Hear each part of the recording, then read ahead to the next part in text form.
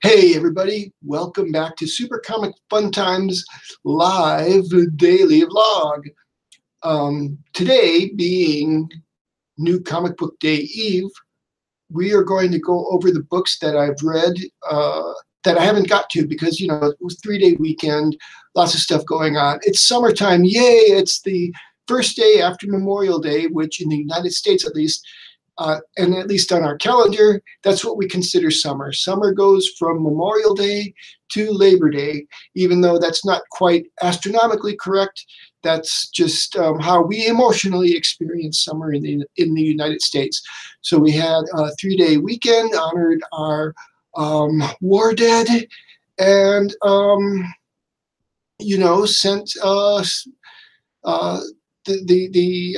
sacrifices to the gods on our cookouts and that sort of thing.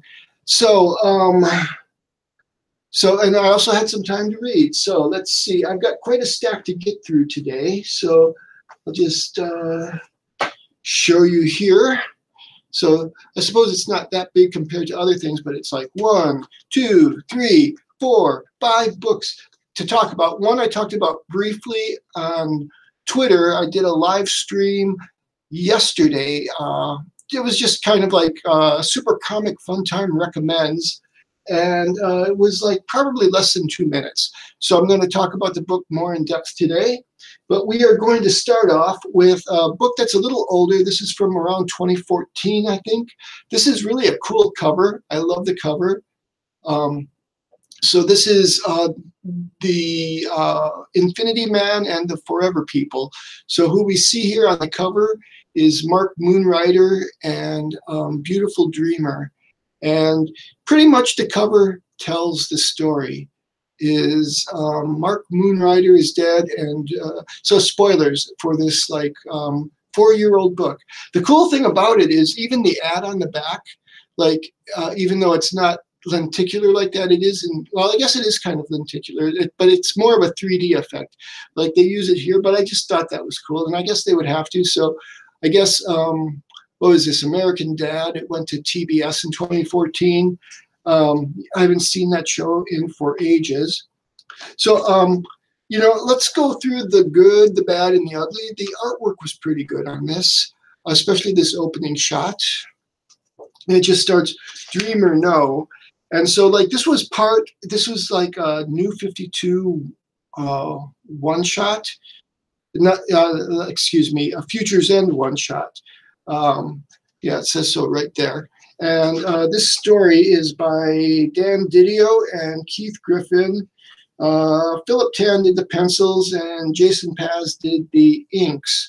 So this, yeah, I like the artwork in this book, but and I don't know how this story fits into Future's End. As I've mentioned before, I have the complete, I think it's a 3-volume set on Comixology. I picked that up a couple of months ago when it was on sale, and I was all set to read that when I started getting new comics. I never had gotten new comics before, except, you know, occasionally. Like a couple of years ago, I started getting Letter 44, but only on Comixology. And then I kind of stopped, and I went back to my omnibuses and collected editions and whatnot. But yeah, so, and of course, this isn't a new book, but the comic book shop I go to has, I love this. There's this ad here. So I don't know if you can see it. So there's a guy there with a bone through his nose and a dog looking longingly at it. And it's like bad combo and then good combo. So like combos are this kind of snack with, so, you know, it's kind of like a pretzel with a filling in the middle, like peanut butter or cheese or something like that. So, so yeah, overall, this story is, you know, you kind of read it for the art, because all it is Beautiful Dreamer can't deal with the loss of her lover, Mark Moonrider. And so, like, he keeps trying to talk to her, and he keeps trying to leave. And he's like saying, my whole life is defying everything. You're not going to be able to keep me here. And in the end, like, he, you know, there's this, it's kind of like, what's that movie where you're in a dream? Inception. it's kind of like Inception, but only like one layer, in that he recognizes that she is trying to keep him away from this hatch, and then he gets her to, or he either opens it up or gets her to open it up, and then inside is her. So, and then she explains that he can't leave because he's dead, and that this is just a dream, and she used her dream power to create a version of him because she couldn't deal with his loss. She says like some cryptic things, and since I don't know what led to this, some of the things are like, you failed us, but I failed you, and stuff like this. So I don't know if this ends up tying into, or how it ties into Future's End, and maybe in the coming days I will start reading that. Yeah. So yeah, here we go. So like, yeah. So then he's like, says, okay, here's a boom tube. I'm going to go through it. And he starts to step through it. And then he goes, something's not right. Oh my God, I am not real. And then he kind of fades away. So he was like, that Thanos thing. And then she's all kind of dejected, and she goes over to herself on the slab and she says, wake up, we have to try again. Try what? I don't know. But then it ends sort of like it starts with Dreamer No, which, I guess looking in the camera, I didn't quite, I guess I was just at the end of the book. I didn't notice that jaw is something else there that looks really bizarre. Here it looks, here it's more, I think the shading is a little better when it starts. So it doesn't look, but yeah, I guess like the teeth, that's kind of interesting. I wonder if the artist is trying to tell us anything with that. And like he's saying Dreamer No. So like maybe on some level, well, I guess I don't know how her power works really. She can create a dream construct. And I think when he says Dreamer No, like then he kind of loses his memory. But as he comes into being, he's like, so I'm talking myself into a higher score. So I've got a new scoring system. Everything is based on Venom #1. Venom #1 being the current pinnacle, since I'm reading new comic books. Now, if I'd been reading comic books in 2015, it might be the Vision. I've read the collected edition of the Vision, but right now, everything I read, I end up comparing to Venom #1, and I would rate this at a 5 based on the Venom scale. Venom being the top of the heap, and that's probably a 10. I haven't quite decided that far yet. So I love the cover. I'm glad I got this. I think I've got one other of these tie-ins that's a Superman book with a lenticular cover, but by far I like this cover best, and I do like this ad. This ad is even pretty nice. So even though the story it's okay, but not knowing how it ties in, it's hard for me to score it on anything but on its own. It's a 5 compared to Venom #1. Next up on the list is this book, which I think this was a reprint that came out in anticipation of Justice League. They call it Justice League Essentials. And so, excuse me, this is The Flash Rebirth. Yeah, the nice thing about it is like with the Marvel True Believer series, this is like a #1. So, so yeah, this story is The Flash, and it's all about how he never has enough time to do anything. He always feels like he's got he can accomplish. He's got 10 things on his list, and he can accomplish 9 of them. But if he can't accomplish all 10, what's the point? And this story was pretty good. It's a very wordy story, and I don't have anything against words when the words kind of propel the story, but it's kind of all an internal monologue for a good part of the story. The artwork wasn't my favorite on this. I forgot if I said this is Dan Didio, and oh, no, this was Dan Didio. I'm sorry. This is Joshua Williamson is the writer. Carmine Giandomenica is the artist. And then you have Ivan Placencia as the colorist and Steve Wands as the editor. And the cover was by Carl Kershey. So So yeah,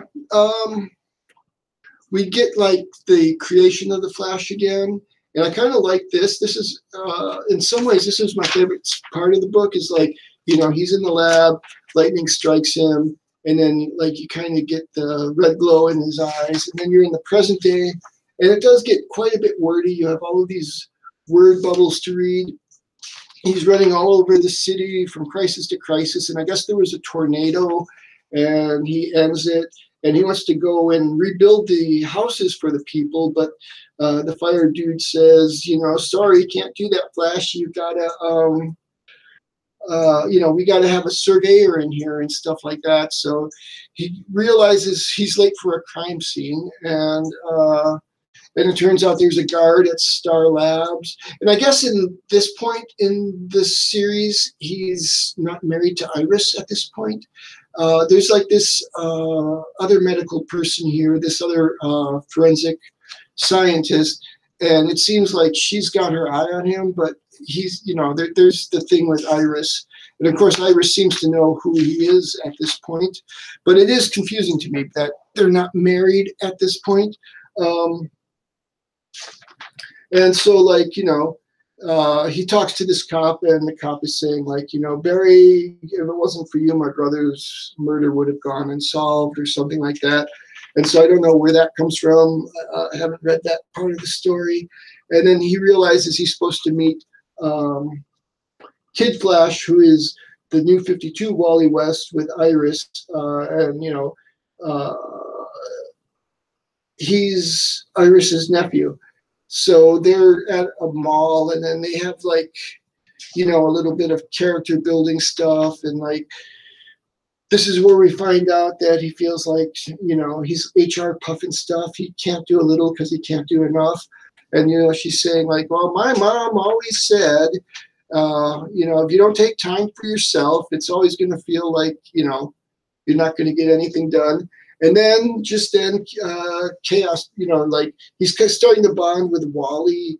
Wally's bonded with Iris because Iris is friends with the Flash. And I think he's already the Kid Flash here because they just make a reference to it. I'm not 100% sure, but he had some science homework, and Barry is offering to help him with it because he goes, no problem, I got it done fast. So I think he's already the Kid Flash at this point, but I don't really know. So like he's got two emergencies to go to. One is like, oh, that cop he was talking to, whose brother, you know, he helped solve the murder. The Star Labs, he got pulled for a Star Labs guard duty, and that transport is under attack, and then there's a fire at the same time. So Barry decides to go to the fire first because he thinks he can rescue everybody from the fire. And while that's going on, the van is being robbed, and it turns out that the guys who robbed it were the same guys who killed this cop's brother, and they're going to kill him too. And then like we get this whole line about when Barry was first hit with the bolt of lightning, he saw his, you know, time stopped, and he saw his life flash before his eyes, and he saw like his death would mean that his mother's murder never gets solved, and his dad would languish in prison, and he saw his life as unfulfilled. And then I guess he got the power. I don't know how that worked, but the Speed Force was apparently created when Barry gets struck by lightning. So then something else happens here where, I mean, at first I thought Barry was throwing his own lightning power at the guy, and he was going to like kind of throw him down, but then he says that it wasn't him, and then this guy starts to get powers maybe, and then it's to be continued. So, and then beyond this, you know, they have like a little bit of a explanation of the Flash, and they have back catalogs of Flash stories and whatnot. Got some nice art. I like this art for the Justice League. I like Batman, Superman. That's kind of cool. This book makes me sad that Justice League wasn't better. I mean, it wasn't terrible. I went to see it, but it just wasn't, you know, it needed to knock it out of the park. I get they'd had success with Wonder Woman where that more or less knocked it out of the park. but they really needed to do it with Justice League. I have to say my favorite part of Justice League was the beginning part with Wonder Woman, where she starts this kind of cult who is robbing a bank or something. I kind of forget what was going on there, but I thought that was going to lead into like they're worshippers of Darkseid or something like that. You know, he's got the crime syndicate. He would be controlling them. But no, they have this one scene with Wonder Woman stopping this bank robbery, and then it had nothing to do with the rest of the movie. That was probably my favorite part of that movie. I thought if they would have built from there, they could have maybe had something. I don't know. So next up is True Believers #1, Groot. Now, oh yeah, I was going to rate this one. So I would say on the Venom scale, it's about a 6. I enjoyed some of the insights I got. I guess like I've got another scale in my mind when it comes to the Flash because of reading the first 2 Jeff Johns books, which was the Wally West Flash, the original Wally West Flash, and then I read a book last October from the pile, which was kind of like a Halloween book, even though it wasn't, the cover was deceptive. It looked like there were these zombies coming. But I really enjoyed that book too. And I think that Wally West character in the Jeff Johns run in that book from, I think it was like around 87, those were like much better stories than this. So, I guess it's hard to rate those since they're in the past. You have to have some kind of inflation to get up to the level Venom #1. But I would say, like, adjusted for inflation, those books are like 7s, 8s, 9s. Maybe even like reaching up to the Venom level itself, because some of them were just really, really good in the Jeff Johns series. And I thought that one that I read from the pile was really good too. It made me want to read more from, like, I can't remember if it was like from 90 or 87 or, whenever that was. That was kind of a cool story. It just had all this stuff going on. And I think that's the problem here is like, there isn't a lot going on. And that's the problem with the Forever people. Here you've got 2 people. Like, I guess if I had come into this and knowing how Mark had died, but this seems like almost like a Twilight Zone story, and I don't know why it's part of Future's End, because I haven't read Future's End yet. So that's why that one is so low on the Venom scale. This one, I guess, now that I mentioned those Jeff Johns books, I've talked myself lower. So this is going to be, I think, about a 5 on the Venom scale. Okay, so then we've got Groot, and this one needs a lot of adjustment for inflation to the Venom scale, because these are kind of like, they're almost like adapted radio plays. I guess they could be adapted Twilight Zones too. So this is Groot, the first appearance of Groot, and he's a much different Groot than we get in Guardians of the Galaxy. He is the ruler of Planet X, and he comes to Earth. He has control over all wood. It's like, this man and wife are driving home after a party, and she's like saying something like, "Oh, that Bill is such a hunk. Why can't you be more like Bill, Leslie?" And like his name is Leslie, so he's even got kind of like, I don't know how it was when this book was written. Like, I think it was written in the 50s or something.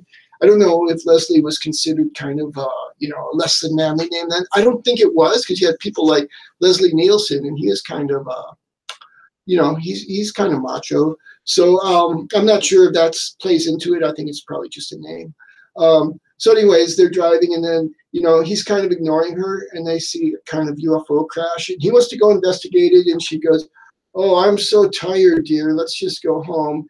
And then the next couple of days, he gets engrossed in his work, which he's a botanist, I think it says here. And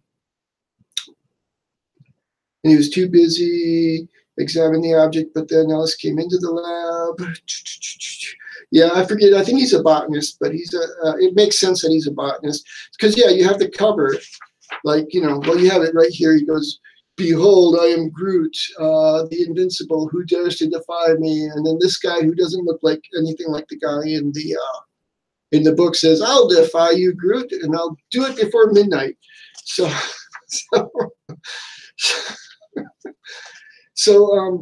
So yeah, so like he's working in the lab, you know, they see this UFO and then he forgets about it for a couple of days because he's so busy with his work. And then she says, oh, two of our trees disappeared and like the neighbor's picnic table, all this stuff made out of wood is disappearing. He goes, huh, well, I'm sure like it's just a prank. Yeah, somebody's going to steal your tree because it's a prank. And they'll turn up. What? So that was kind of funny. But then he gets an idea that maybe it has something to do with what's happening in the forest. And he comes upon Groot, who is collecting all this wood. And it's, you know, some of it he's absorbing into himself and growing stronger. And I love this, like, picture of shock of this guy. It's like, you know, he spies on him here. And then, like, I just love this. He goes, I had to get back to town to tell the sheriff. Then he goes there and the sheriff is like, oh, you know, I don't believe you. Then this other guy with a cowboy hat comes in and he goes, Sheriff, I just saw an 8-foot monster out there. We got to do something. And then they all go. Then, you know, you've got this reminds me a little of War of the Worlds, the 1953 production, you know, based on the H.G. Wells story. Probably my favorite. For a long time, that was my favorite sci-fi movie of all time. It's a good movie if you've never seen it. And so, like, you know, they're trying to stop him and, you know, the bullets don't do much. So, so yeah, you know, I mean, just take in this Kirby art. It's really nice on this paper stock. So that's really a feast. So, like, Groot is, like, saying that he's come to collect the town and they're going to take it back to his planet, Planet X, and do experiments there. And he explains to them why, you know, resistance is futile. He can control the trees and the trees will form around the town and the roots will form a net, and then he'll like guide this tree spaceship into space and take it to Planet X. Sounds silly when you talk about it.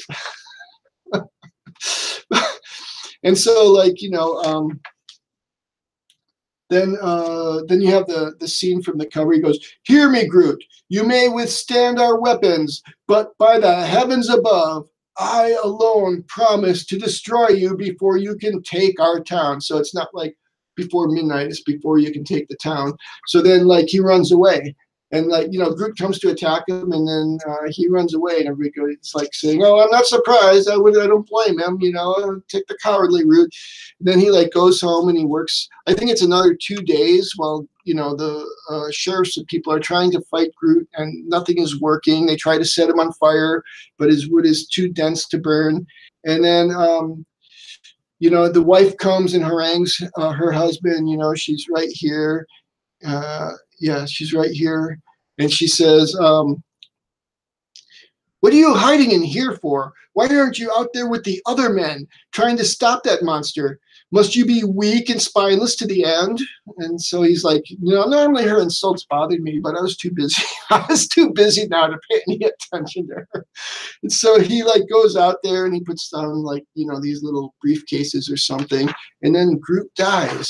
And, you know, I referenced the 1953 War of the Worlds. And do you know what kills Groot? It's not the common cold virus, but it's termites. So, I guess fast-acting termites. And he says, like, you know, you destroyed him just like you promised you would. But how did you do it? What did you use? The deadliest enemy of wood, termites. I bred them in my laboratory.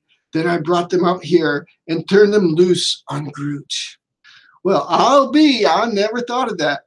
That's why he's the scientist and you're only a sheriff. And then this guy is, like, winking at him. And then she's like, oh, darling, forgive me for being such a fool. I'll never, like, emasculate you again. So, Fantasy Factory tonight. And then this had a second story, which was really good too. This was the Hulk. So, like, you know, I don't think, you know, I've heard about Kirby kind of inventing Spider-Man maybe a decade before Spider-Man was a thing. Like, I think he created this character called the Fly or something. And then the Fly's villain was kind of a Spider-Man type character. But I don't remember the whole story on that one. The point is, I'd heard about that at least, but I never heard of a pre-Hulk Hulk. So here Kirby has apparently created a Hulk-like creature. And this was kind of a fun story. It's another invasion story, and you know, very soap opera-ish. It starts off a lot like Plan 9 from Outer Space. So like, you know, there's this UFO and these planes, these jets shoot it down because it might be commies. And then they go looking for it and they don't, you know, I don't think jets are really good recon type of aircraft. I mean, maybe they are. I've never been on a jet. I wouldn't want to be on a jet. They go so fast. It kind of like, just thinking about it turns my stomach. Then we get our main character, and he's like an electronics repair guy. Look, he's still got an old phone. So people, you know, he said, people call me day or night.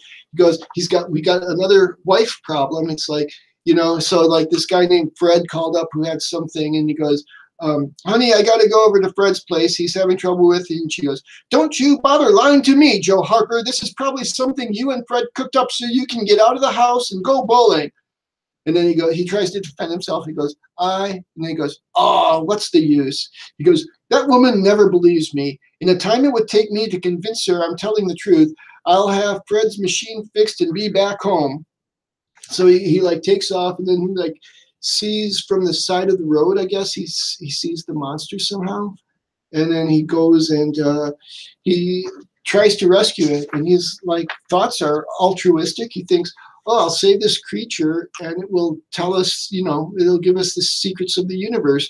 And so like he works all night on it, and then finally he finds like the right way to plug into it or something, because I guess it's a partly metal monster. And then we find out that he had been on a planet with all kinds of other creatures, and you know, while he's charging, he goes, just charge me up. And then he goes, okay, well, while we're waiting, why don't you tell me about yourself? And the monster says, then the supply ship came, and when the guards weren't looking, I stole their ship and headed to Earth, but then I ran out of fuel and I crashed here. And then the guy goes, hey, wait a minute. Why were you on this planet, and what do you mean by guards? And it turns out it's a prison planet where they put people so they can't be a menace. And then, like, you know, and apparently that was a good reason to. And the guy tries to shut off the power, but it's too late because the Hulk has got too much power by now. And then he just decides to hypnotize the guy. He goes, I'm going to try something on you that doesn't work on stronger creatures. And so he hypnotizes him, and he goes, tell me, Earthling, who am I? What do you think of me? And the guy goes, you are mankind's benefactor. You are all good, all wise. We must obey you in everything. He goes, ha, it works. And then he like unhypnotizes the guy, because that was just kind of a test sample. And the dude, you know, the Hulk just tells him his plan, that he's going to have the people of Earth, like if you ever saw Night Slaves, it's an old TV movie, and there was like this really good Hulk novel in the early 80s, I think, that it stole the plot of Night Slaves and put the Hulk in it, and he had to fight this monster named Shambhala. Now, Night Slaves, the plot of that is like this guy who's got a metal plate in his head, and his wife go on vacation. They stop in this town, and then it turns out that at night everybody is like hypnotized, and they go and they dig all night because some spaceship crashed there with an alien who's controlling them. And the guy has a plate in his head, and that prevents him from being controlled. But then, yeah, so that's why it's called Night Slaves. And then the Hulk story stole that basic plot. But since I'd read the book first, that I really liked it. I especially liked when the Hulk fought Shambhala, because it was kind of like a octopus type creature, and but it could put a current through its body, and so the Hulk would try to grab at it. And it was like one of these books that just, it put the visual information right in my brain.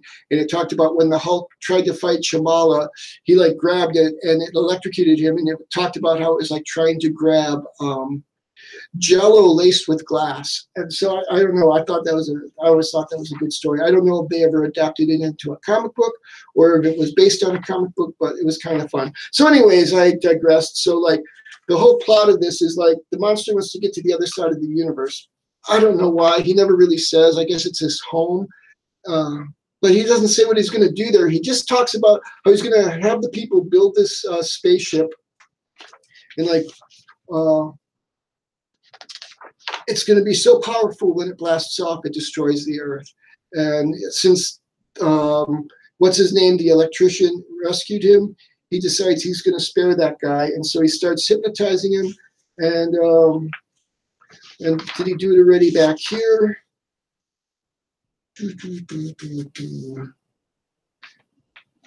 Yeah, I mean, you know, this monster talks a lot, and you know, he doesn't really care about conquest of the Earth, but when he hypnotizes everybody everywhere on Earth, and then they all start building a spaceship for him.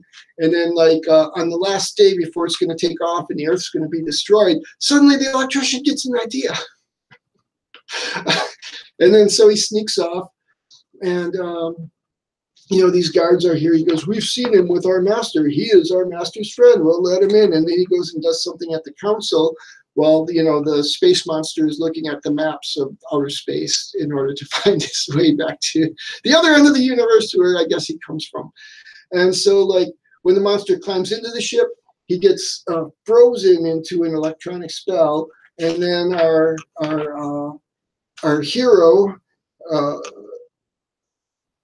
reduces the blast to a fraction of the cost power that it was, that, you know, what would have destroyed the Earth, which, you know, it doesn't make sense anyways. Like, you know, if you push down the Earth hard enough, I don't think it's going to get, how is that going to get you to the end of the universe faster? Anyways, it was still a fun story. So, like, what ends up happening is, you know, he reduces the blast off so that it won't destroy the Earth, and puts it in orbit around the sun, where the monster will remain eternally frozen. At the end, and then we get some nice covers. It tells you what these are for. Like the one with Groot was from Guardians of the Galaxy #1. It was a variant cover. So these are all variant covers that use Jack Kirby stuff.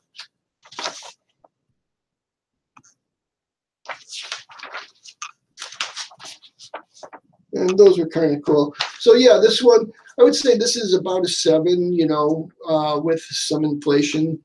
You have to accept that this is stories from the 50s, and they were fun stories. You have to accept all the plot holes, and they were fun plot holes. I mean, you know, they're all just melodramas. That's kind of good. So next up, we have a Hunt for Wolverine #1. Now, I looked at the other Hunt for Wolverine book, which, you know, it started out in this town, and this one was,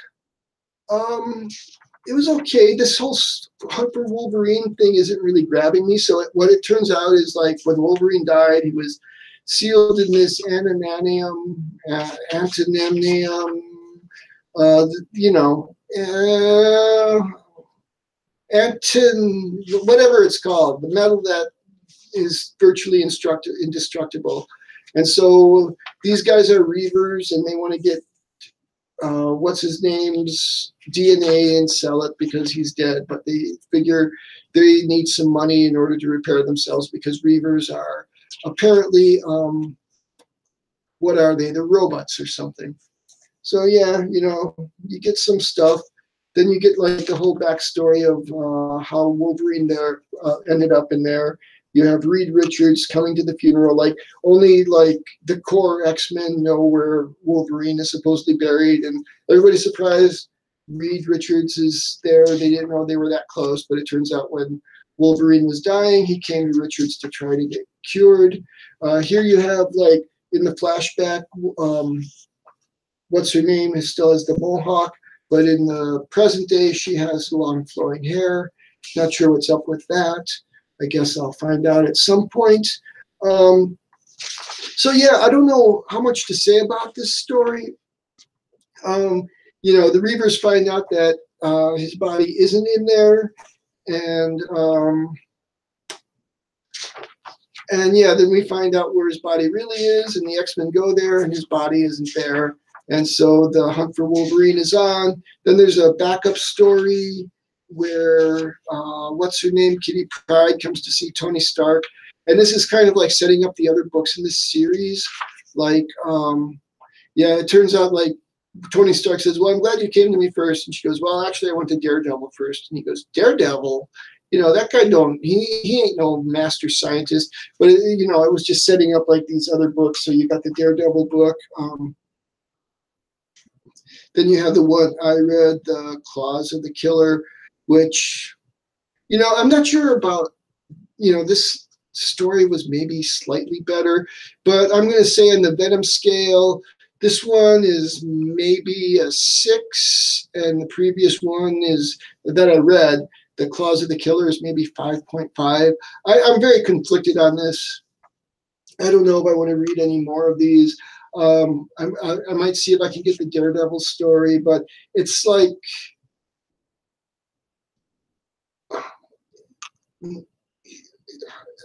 nothing happens. I mean, it's a lot of exposition and explaining things, but I don't know. I don't know if I care enough to continue with that. Which brings us to the pick of the week, Teether. This one is from Antarctic Press, and it is by David Huchison. He did the story and the art. Very good art. I was a little worried about this book because I don't really like gross out stuff that much, but the gross out stuff didn't really bother me. You know, you see this, you've got, you know, it's got like kind of a Stranger Things vibe going on here. These kids go out to the woods to hunt this demon that supposedly lives here. The name of the place is Carroll Hill, Indiana, where they live. Population 569. So, you know, you have these kids out in the woods, and then this monster actually shows up, and they're all like, oh my God, it's real. And then this girl gets her head bitten off, and then she turns up later. So that kind of reminded me of Stuart Gordon. And then you have this other kid there's two new kids. There's the girl, and then there's this guy who didn't go with the kids because he'd been sick for a week. So, you know, I have my theories about it. It's like at the end, the girl shows up back, and then she kills one of the kids who took her to the woods. But then it's interesting. I really enjoyed this story. And, you know, it's you should probably check this one out. This is going to be the third title I add to my pull list. I'm going to do that when I go to the store. I think I'm going to go to the store tomorrow. If not tomorrow, then Thursday. And yeah, I mean, you have a nice amount of stuff going on. You meet the kids, and it might help that I've watched Stranger Things. So, like, you know, it kind of inoculates me to certain things, but I don't really know what's going on here. Maybe everything is a hallucination. Maybe, like, you know, we know one of the kids is a monster, but is the other kid a monster too? I don't know. I'm probably spoiling it. I probably shouldn't spoil it, but you should definitely buy it. Check it out. It's a good book. And then, like, you know, after the story, you do have a lot of the concept art. So, you know, sketches and stuff. And then I'm not sure when Teether 2 comes out, but I definitely want to get it. So yeah, on the Venom scale, this one is pretty high. This one is, I would say, 7.4. 7.4. It's not quite Venom, but it's up there.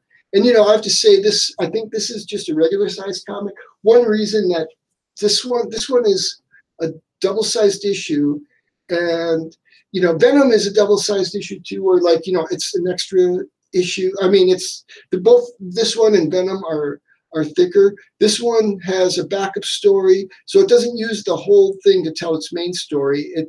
It tells its main story, which nothing really happens. And I mean, it's all set up.